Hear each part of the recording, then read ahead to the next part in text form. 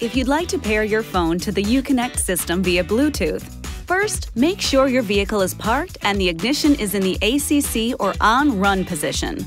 Go to Settings on your compatible smartphone and make sure that Bluetooth is on. Press the Phone button on the Uconnect touchscreen.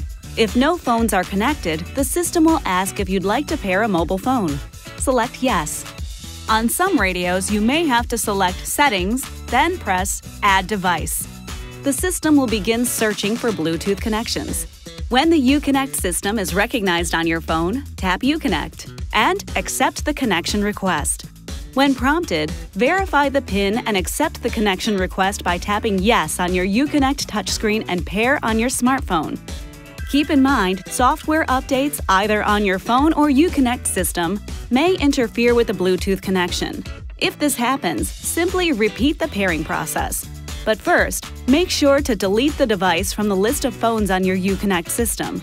And be sure to remove Uconnect from the list of devices in your phone's Bluetooth settings. That's all there is to it. Your phone is now paired with the Uconnect system in your vehicle, and you can stay connected on the go. This video is not intended to take the place of your owner's manual. For complete details and other important safety information, please see your owner's information.